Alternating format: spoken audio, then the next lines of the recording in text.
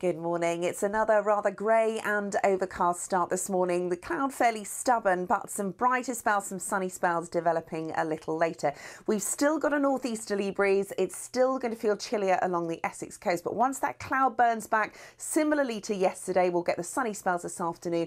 Temperatures then getting up to 20 Celsius. Now overnight, we'll see a bit of cloud edging in once again from the northeast, but it's a little more broken, especially as we head through to dawn on Friday. The minimum temperature dropping down to around 8 or 9 Celsius. So for tomorrow, we've still got the high pressure, but not so many fronts around. And the cloud tomorrow morning, because it's a little more broken, will burn back that bit quicker. So more sunshine sooner through Friday, and temperatures as a result getting up to 20, maybe even 21 Celsius underneath those sunny spells. We still, however, hang on to that northeasterly breeze, and we will continue to as we head into the weekend. But it's fine and dry. We've got plenty of sunshine through Saturday and Sunday, and temperatures in the low 20s.